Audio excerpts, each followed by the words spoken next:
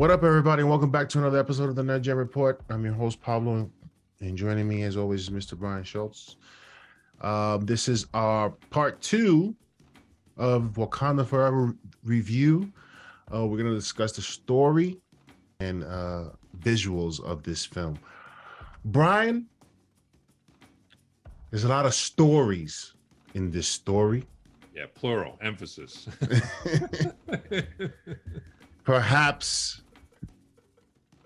Which perhaps made it difficult for a lot of people to follow along and whatever. So, but overall, Brian, I liked the story. I liked how they explored Talokan. Agreed. That was, for me, that's like, I don't know, how what can I compare it to? I guess that feeling of that exploration when watching Indiana Jones, maybe. I don't know, and that exploration into this city. Brian, I have to say, I was a bit disappointed in the spectacle that I feel should have been with Talokan. Mm-hmm. Aquaman's was by far better. I was hoping to see something like that or even better than that. This was way too tame for me. Regardless of that, I think Black Panther's story, Shuri's story, it was well deserving in terms of what she was going through, Brian, because I felt for her. Yeah. I can already see it. This was where we were going. Now it's just a matter of how she does it. Okay, that's so. But so she was taking on that journey, Brian, and having lost what she had lost in the beginning and then lost something else again was, I guess she had no choice but to be to try to find a solution. Were there any other stories, Brian, or anyone in particular that you were more fascinated with in this film? Wow. Yeah. So I think you hit on it. This story is very complex. There's a lot of pieces to it. The way it flowed for me is it felt like in the absence of Chadwick Boseman, Ryan Coogler kind of came at it two ways, and he's the co-writer of this with Joe Robert Cole. I think he obviously didn't want to shy away from Chadwick's passing, going with the cold open, the jarring open, which basically gave T'Challa cancer. I mean, they don't say it, but they clearly are showing the equivalent of that. Yeah. And then this idea of he suddenly passed, it's just like a one line that he's passed on. I thought it was a brilliant way to just face the elephant in the room and not hide it and make everyone feel what it must have felt like for the members of this crew and cast to get the news. Remember, they didn't know any more than we did. He was sick. Yeah. And then I thought he wove T'Challa into the script over and over again. Like they mention it, like it's like they don't go 5 minutes without mentioning his name. It's like my brother, the king, protector, the black. They are constantly reminding you of what they lost. No way that's an accident. They were sitting there saying, we are going to keep this heartbeat going. Yes. As a sort of a metaphor. But then it felt like on the other side, they almost turned it felt like to me into like a series of vignettes about other characters. The first third of this movie to me felt like Queen Raimonda's movie. Yeah. Angela Bassett ruled the first act of this movie to me. Yeah. And I don't think I think that was intentional. I think they were like, we want her to take up the mantle and lead the narrative of Wakanda. Yeah. The middle part, which I actually like the best, is the one where I felt Namor is the lead of the movie, the journey to Talokan. We'll get into the visuals, but I thought the fact that they took the time to give him a gigantic exposition. I mean, that is a man-sized exposition they put in the middle. They did flashbacks, they did everything. Yeah. But they took their time to say, like, you need to care about this character's history. And then Tenoch They told it wonderfully, Brian. Exactly. He told it wonderfully himself. And he delivers, I think, a tour de force performance in this role, to get you to buy into this is a complex character. This is a character who is loyal to Talokan above all things. And if that loyalty means he will be a hero, then he's happy to be a hero. And if that loyalty means he'll, destroy and murder and kill, then he's happy to do that too. And I think they did an excellent job with that. So he kind of was the middle character. And then I think Shuri is the third act. She's the lead of the third act. It's really the resolution and her finding this balance and this peace between, the path of T'Challa and the path of Killmonger, which obviously comes into play in a very meaningful way. Yeah. So I think that was the plan. I generally liked those three ideas. I didn't love everything else that came out. Yeah. I understand why Everett Ross is in the movie, but I thought everything to do with him and DeFontaine was useless to me. I just didn't think they added anything to this film. And I think Julia Louis-Dreyfus is wasted in a way that Nick Fury never was. And Ross just, like, he's there to kind of aid and abet, and maybe provide a laugh or two. But in the first movie, he was essential. In the second movie, he's peripheral. Didn't love that piece of the story. Okay, go ahead.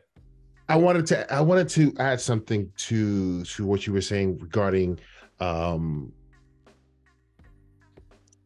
Everett Ross and what's her name? Valentina. Countess Valentina DeFontaine. Yeah.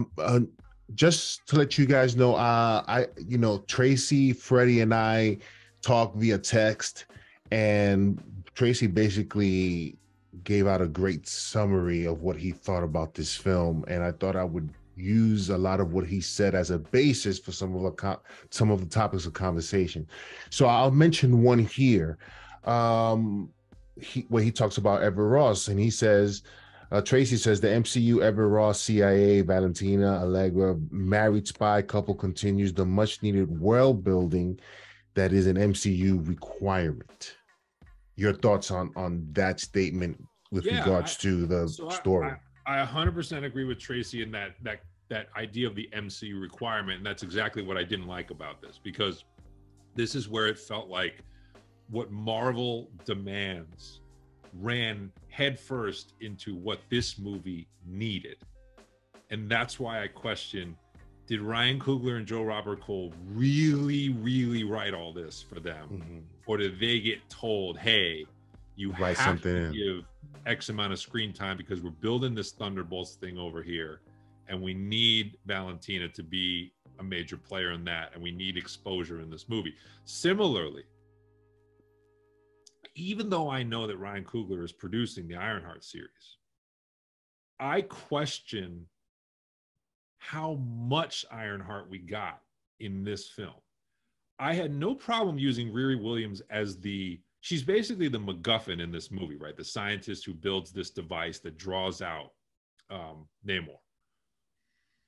But to then include not only her in the movie, but this basically what was almost a full pilot episode of progressing through these suits to then unveil a pretty fully formed Ironheart in suit character for the final act, just felt unnecessary to me. It felt like, we get it. You need to promote your show. But I think you'd have been fine with just teasing her personality, because I thought Dominique Thorne was pretty good. I thought she did a nice job of saying, look, I am not RDJ. That really is the number one thing she had to do. Basically saying, I need to establish an individuality to this character for the casual fan who doesn't know that I really exist in the comics. Yeah. And I thought she did that. I just didn't need her flying around in the suit in the third act. Neither did I. She would have been well suited Like, if you wanted to cut down on time, use again, what's her name? That what's Valentina? Yeah. Use her as a post credit, like you've been doing. If you Yeah. want to further Sure. along that storyline with Riri Williams, have her and Shuri have those technical conversations, those smart conversations, and having Riri Williams help her, because it was Shuri at the end that found a way to create the synthetic herb. Yeah, bingo. You Like know, you have this genius here, but like she didn't really contribute the nothing. backbreaking moment to solving Namor. She was She was in the just a movie, smart. Yeah, yeah. but so here's my so what I can't tell in that, and I want to save some of the discussion of Dominique Thorne's performance for the cast discussion. Mm-hmm, What I mm-hmm. can't tell here is how much of this did Ryan Coogler want in the movie versus how much of this was Marvel saying, because you don't have Chadwick Boseman, we need to give more airtime to more heroes to pick up the slack. I can't tell. I honestly can't. I can't decide on this one whether it was Coogler just overreaching on a show that he wants to help champion versus the studio saying we just don't trust that Shuri, plus Okoye, plus Queen Ramonda, plus Lupita Nyong'o is enough to carry this movie from a heroic side. There is a feeling of that. That's and that feels like a bad call. Because... Right. I agree. I totally agree, especially when you get to the third act and you have the moment of Ironheart doing Ironheart things and you see the heads up display, and 30 seconds later there's Okoye and there's Michaela Cole also in the heads up display as the Midnight Angels. And you're like, wait a minute. They're doing almost exactly the same thing. Why are they both in this final fight? It does feel like there's some redundancy here. So that aspect of story, I felt bogged this down needlessly. And I would gladly have traded the Everett Ross Valentina stuff and some, not all, but some of the Ironheart stuff for more time in Talokan. That yes. I would have made that trade every day of the week, and I think this movie gets shorter by 15 minutes and is better. Yes, I absolutely 100% agree with you. What do you have to say with regards to? Well, let me see if there was anything else that, in terms of story. So Tracy says Nemo's surrender at the end was a well-conceived manipulation from the king to ensure better security for Talokan Atlantis. So I think, I want to save the Tenok comments for the cast thing, for the lead thing, but I will say that I think what he does is very true to the spirit of Namor that I understand from the comics, which is, like I said, his North Star in his Bible is, it's Atlantis in the comics, but it's anything and everything for Talokan. That's the thing, is every decision he makes is for that civilization and that people.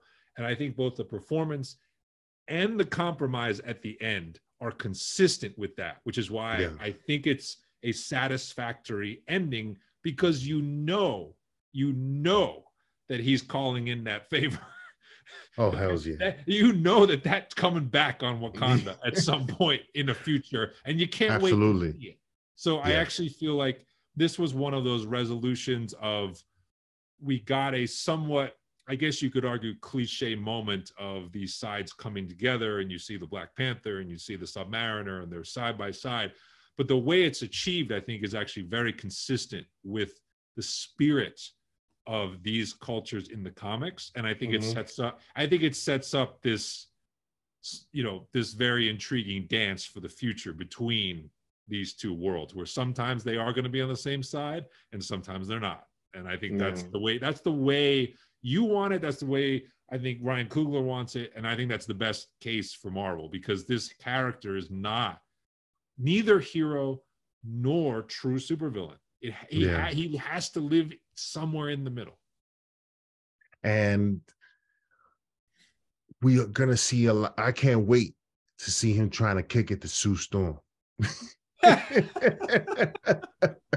That's gonna be like, Reed is gonna be like, yo, how do I compete with this dude? So that's gonna be, listen, the future of the MCU so far to me looks good with what we've seen thus far in this movie. Right. Yeah, I agree. I think that I also think that the choices they made in terms of how to change this character and use kind of the Central American civilizations as a inspiration for their version of it, I think were by and large pretty successful. I think that that translation worked pretty well. And I think they also succeeded. I don't think there's anyone that will watch this movie and have any seconds confusion with Jason Momoa's Aquaman, which I think Coogler admitted. Coogler said that was a goal. He said very publicly that that Aquaman is a character that resonated with audiences around the world, and it was our job to find a version of the character that was both entertaining but very distinct. And I think they succeeded massively in that regard. These are two different characters, and people can enjoy them as such. So I think we spoke a little bit about the direction of the film in our previous discussion. So do you want to talk about the visuals? Yeah, this is one where I was probably on balance a wee bit disappointed. Again, there are high moments, but Ryan Coogler has authored some of the coolest looking things that I've seen in sort of a big budget film. And I don't know that this movie had anything that's going to go on his Hall of Fame plaque someday, if I'm being honest. My favorite sequences were probably the approach to Talokan, the kind of like the underwater swim. And we'll get into he makes a choice there. I agree with you. It's not my favorite, but I loved the sequence, the music, the slow play of it, just the wonder that Shuri was experiencing. I enjoyed that a lot. And I love the flooding of Wakanda. I thought that of the set pieces, which was true to the comics, that the Atlantis attacks and floods Wakanda at one point. I thought that was the most dramatic, culminating with, spoiler alert, what I thought was totally shocking death of Angela Bassett. I couldn't believe I couldn't believe he put that in there. We're already grieving Chadwick Boseman. I was literally being like, you cannot be serious. You're gonna take Angela Bassett from us too. But anyway, that sequence I thought was the best action set piece. But I didn't think he was quite as innovative in the action as he sometimes has been. I actually thought, in a weird way, slow-mo is becoming a little bit of an issue in these movies. We criticized Black Adam for an excessive use of slow-mo. He kind of went to that well a lot in this movie too, and I don't know that it worked every single time. So I didn't love I felt like the car chase was good. And I like the fight on the bridge. That was probably one of my favorite hand-to-hands, was Okoye getting served by that guy. The first round. But that was dope. It wasn't quite as good as the Busan kind of casino / chase in Black Panther 1, if that makes sense. I thought that was a little bit better. See, I thought the casino part was better in that. The car chase was common, but I thought the casino part was better in that first movie than the lead up in this one. I think this fight scene was more intense. Okay. I think it was more intense between Okoye because she was fighting someone she's never fought before, never seen before, never felt in terms of strength before. And you can see it in when she was parrying and blocking some of these attacks. My single favorite moment is when he plants the spear and he clotheslined her on the spear. I was like, I don't care if that was a stunt or not. That's what I'm saying. Fine, but that's what I'm saying. These fights were more visceral. And I think the fighting I enjoyed more here than I did in Black Panther 1. Overall, I would say that's true, especially because they paid it off in the final act with a rematch. And I liked some of the final act. Like, I liked some of what happened on that ship. I liked some of the underwater attack. The Black Panther versus Weekend Namor fight, I don't know. Like that was, it had moments. Like I liked the drama. It almost felt a little short in a movie that was too long. Like, so And I that don't know. was the reason why I didn't like some of the action sequences here, because it felt like they should not have cut away from them two fighting. This is not your regular fight, like the fight the Wakandans and the Talokans. How do you call them? Taloconians? Yeah, I guess. Yeah, yeah, that's a good point. What The are they? Talokans. Yeah, The Talokans. yeah. That fight sequence was happening and we were going back and forth. I think the fight between Shuri and Namor was the more pivotal one. Yeah. We needed to see a little bit more of that. Seeing the weakening, certainly we already saw Namor in a weakened state. Perhaps on a hand-to-hand combat, he would probably had the upper hand early, and then Shuri makes the comeback because Namor is being weakened because he doesn't have that water. And she's and having her go after him, trying to stop him from getting, that would have been dope to see. So I wish they would have focused more on that. The cutaways to the other fight was sort of, it wasn't that important to see. We already know what was happening there. Unless you wanted to highlight somebody like M'Baku was doing something dope, but there wasn't too much of that.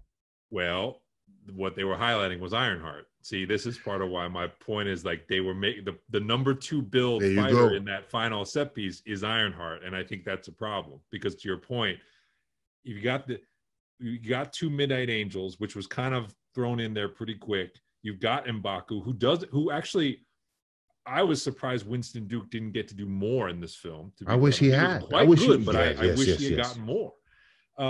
And so I agree that like it did feel like they, in a movie this long, they short shifted the, which should have been almost the equivalent of like Luke and Darth's duel in Empire Strikes Back. I think we didn't get that kind of build up and culmination in the final fight. So yeah, I think that's where I'm kind of like high points, but overall, this is probably not what I would consider like Coogler's best, certainly set piece, collection, if you will, of the movies. If I compare to like Creed or even like original Black Panther, overall, I think that like it's a little tighter. I do want to say though, if Ruth Carter does not get an Academy Award nomination for costuming, there should be a freaking investigation, because everybody's get up in this movie was great. Yes, Colors, the details, Talokan versus Wakanda. Yeah, this was that amazing. Was my favorite. Yeah. Like every time there was a new character and a new look, I was like, show me more. Yeah. Like, that was an A+. Certainly. Let me see if there was anything else from Tracy that stood out. Of course, showing the evil of the Spanish crown in the flashbacks helps generate the much needed hatred in an audience. Yeah. So I thought it was interesting. They obviously, like I said, he used the word. Thank God we didn't get the music drop. Yeah. Oh my God, I would have been very vocal in the theater. Oh my God, when it came out. But yeah, they spent a lot of time on that. So in theory, that is the moment at which mutation is born in the Marvel Cinematic Universe. So I thought that was interesting. All right, I did want to bring up the water thing. So let's talk about the water thing. Mm-hmm. My theory on this, we know that Coogler said he changed the cameras for this film. He wanted everything to feel like there was like a almost foggy. a glaze on it to feel like everyone was crying and grieving. Mm-hmm. I think because Aquaman was so bright and colorful, his approach was, what does it actually look like when you go underwater? It's not bright. It's murky. It's dark. And I think that's what he was trying to show you was like, yes, there's this marvelous world, but it's shrouded in mystery. It's shrouded in darkness. And if you dive deep, guess what? You're not going to see like bright lights and, rainbow colors. You're going to see stuff you can't quite make out that looks really good. I think that was a conscious choice. I happen to agree with you. I don't know that he totally succeeded. Yeah, yeah. I actually feel like Talokan visually, you're left with the impression that it is epic in its scale, but you don't necessarily have that like same degree of like majesty and awe of everything that's in it that maybe I would have hoped for or expected. So I was hoping, I was like, Brian, I was like this. What am I gonna see at the? You know what I'm saying? I thought I was gonna see something, and it didn't blow me away. It was interesting, but it didn't blow me away. So all that said, I mean, everyone's just keeping a seat warm for Cameron. Really, I think in a couple of weeks you're going to see Underwater done the way only one director in Hollywood can do Underwater in Avatar 2.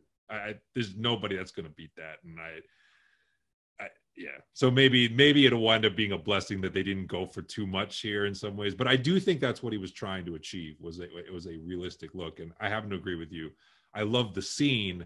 I didn't necessarily love the palette or how it ultimately looked.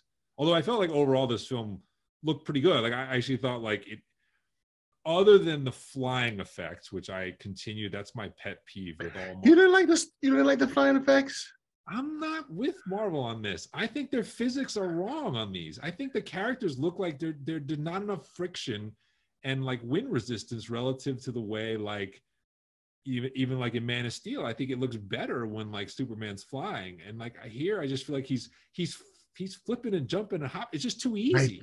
I think he doesn't fly like everybody else. I know the wing sandals, it's different, but I think they looked fine for me. Yeah. I think they looked like what Submariner would be doing in the air. I think that the beginning shot that you can barely see him and you see this thing just twirling this helicopter, that was dope. To me, that was dope because you know how the Submariner is strong. Right. You know, so that definitely showed it. Wait. Before you leave that point, I have to call it. So M'Baku, basically, this thing that Marvel is doing now, where they find a way to let you know everyone's relative powers. They are doing this, right? So I got a kick out of M'Baku basically saying that Namor has, basically compares him to like, well, he's as strong as the Hulk. And I felt like interjecting, which Hulk you talking about? You mean the one that we want to see or the one that we have? Because the one that we have, I ain't scared of any character that comes in like that guy anymore. No. I was like, pick somebody else. Pick Captain Marvel. Pick Thor. But This Hulk, I ain't afraid of that Hulk. Nobody's afraid. He's like Ralph Macchio in The Karate Kid. There's no way he can beat you.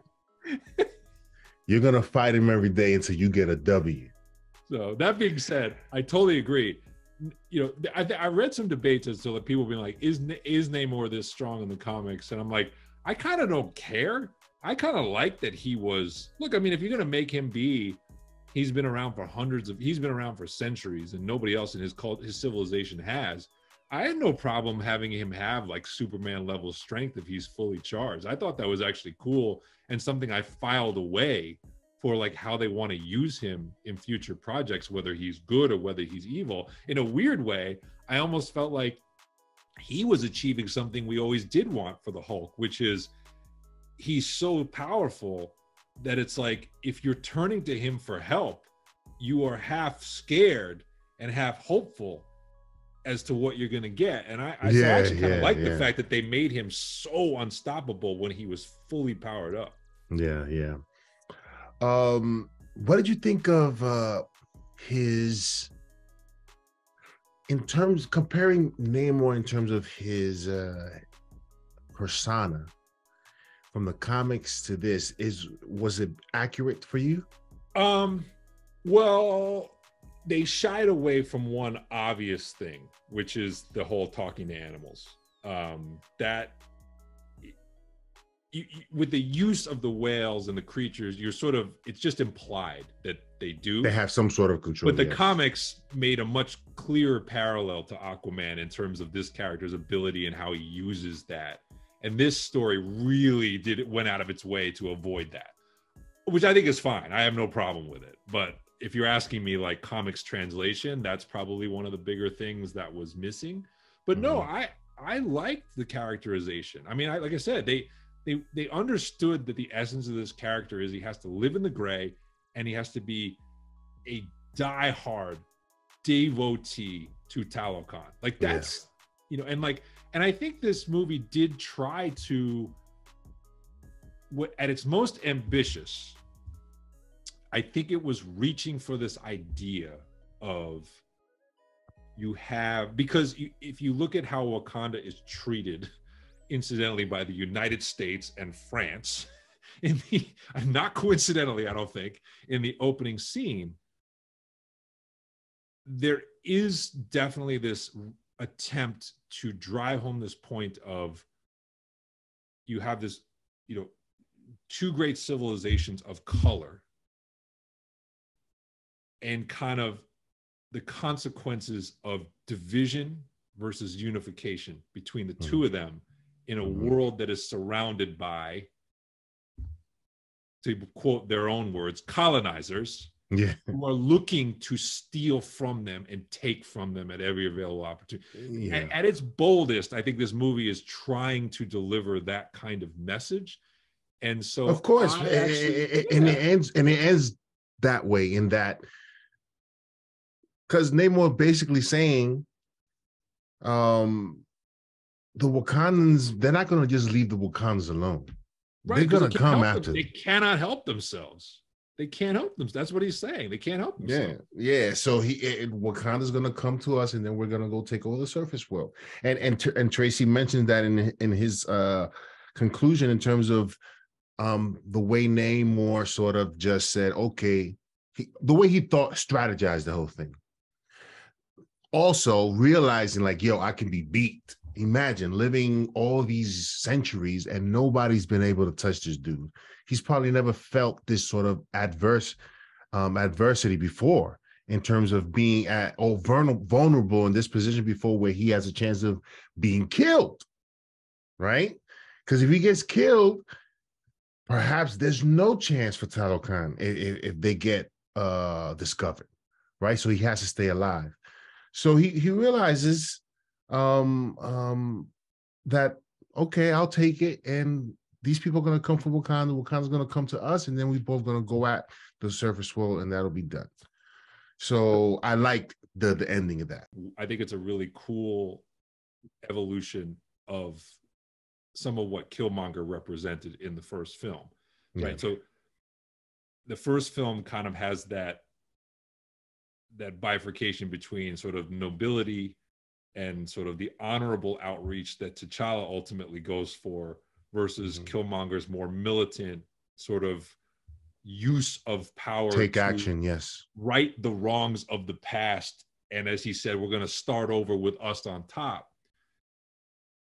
I think Namor kind of steps between that and kind of says, well, conceptually, I agree with what Killmonger's saying. But I'm wise enough and experienced enough to understand that sometimes you need to lose battles to win wars. You can't just beat down every door in front of you, because if you do, it will actually draw attention and exposure back on Talokan in a way I don't want. So he actually does it more subtly. He's just as brutal and he's much stronger. But as you say, at the end, it's like an alliance that's a trap, right? Because he's kind of like, yeah, I yielded to you, but I actually hold the upper hand for what I know is coming. That's what he's like. So when the next time when they come to me, this ain't going to be the two of us side by side. You're going to fall in behind what my crusade. And that. So I think that's a very advanced, form of weaponry versus like Killmonger's more blunt object approach in the first film. And so and Namor has nothing but time. Yeah.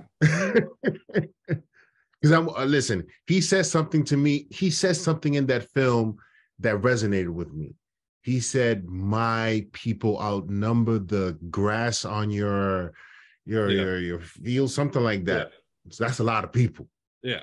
So I was hoping to see that, but hopefully we see that in this war that they are setting up. But now, I think the irony was, which one of the things I think we heard in the rumor mill, which proved true, and we got absolutely right, which is Michael B. Jordan's cameo in this movie and why it was there.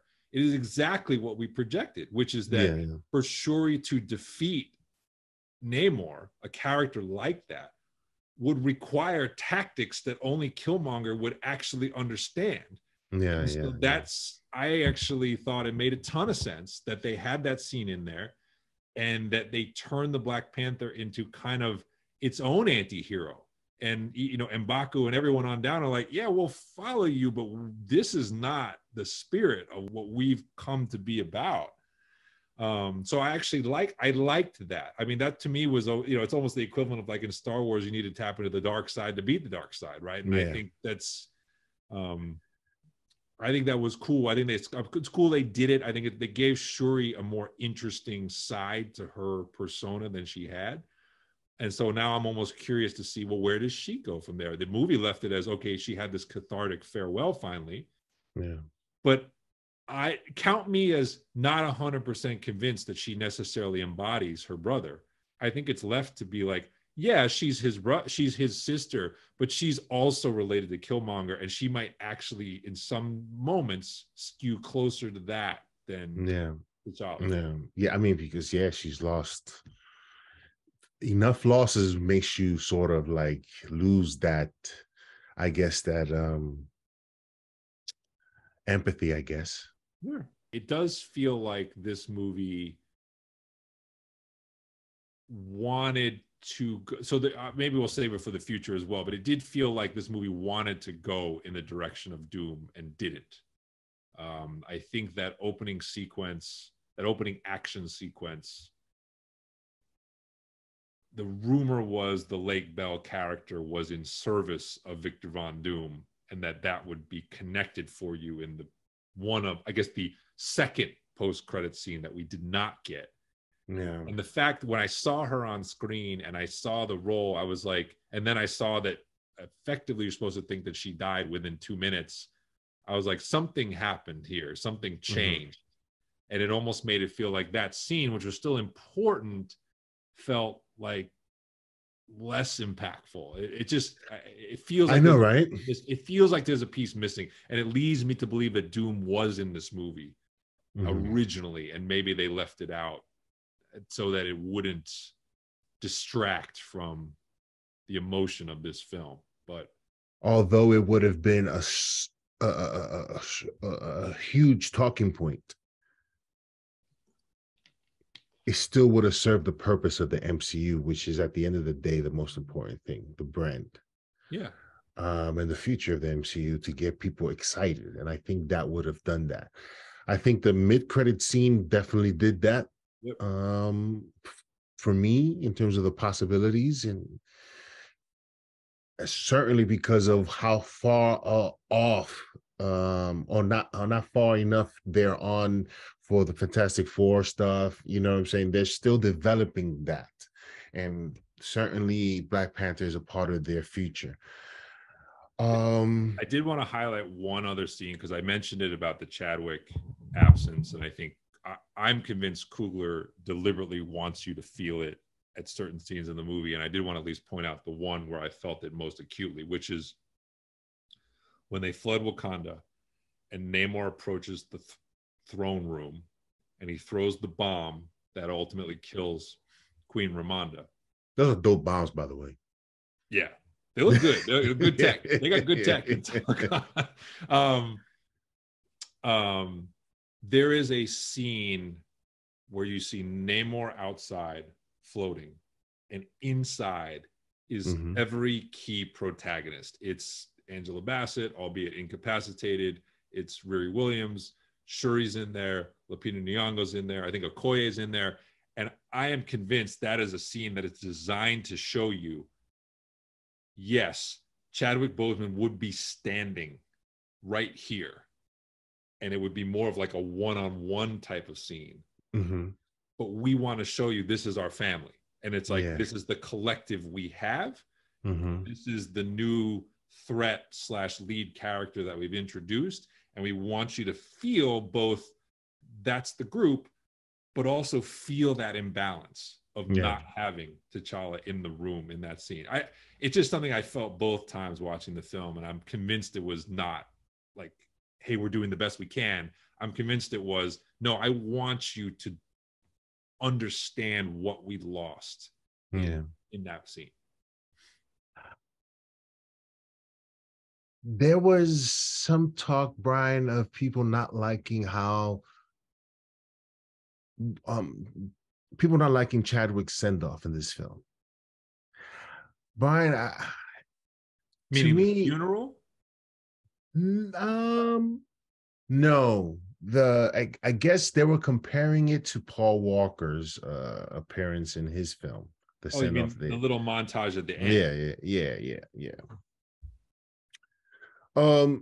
Listen, the only person that could interpret how he would want to send this off or send Chadwick off in this film would be Ryan Coogler. That's it. He knew this guy. You know, this was his boy. And I think he sort of, every time we see Chadwick, we don't hear Chadwick's voice. Nope. And I think it's representative of his silence, Chadwick's silence in speaking volumes by doing so. I didn't mind. I liked it, actually. I think people were looking for him in the astral plane, just a figure of him in the astral plane. Who knows? Just chilling as a Black Panther. I don't know. Maybe. But so I guess my issue with that, though, is the point of Shuri's journey is that she doesn't see him because she's not in a state to see him. And so I think what makes the final scene resonate is that it's meta in the sense that this character, they're showing you inside the mind of Shuri, recalling these scenes that she shared with her brother on screen. But you know that Letitia Wright is like, that's accurate. How many times did they think about those scenes that they were in together? I thought it was tastefully done. I thought it actually made sense. I noticed that in that montage, there's very little of the Black Panther.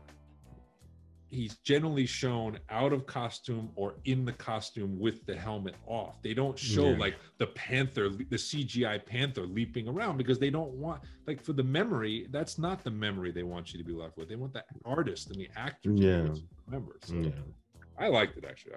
I'm pro. Yeah, I was fine with it. Anything else, Brian, before we move on to the lead actors or the protagonists, Black Panther and Submariner? No, I would just say, Marvel, man, like, I understand what the MCU needs to do, but you guys have to figure out with your editors how to get these down to like 215, 210. And in this case, I would say I would have gotten more out of Coogler's way, but that's my only thing for them going forward. But do we know for a fact that Ryan Coogler would have given us a shorter film?